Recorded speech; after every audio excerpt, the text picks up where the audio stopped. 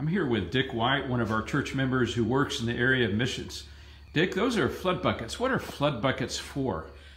Flood buckets are an immediate response to flood victims. They need some things to immediately clean up their house, things like detergents, cleaners, rubber gloves, leather gloves.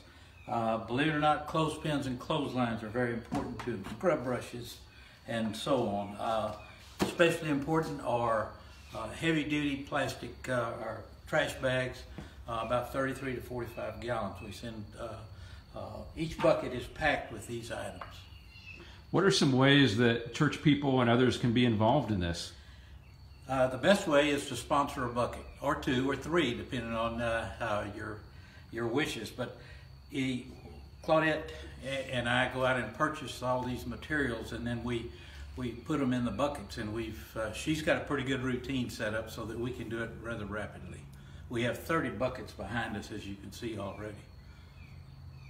What's the cost of a bucket?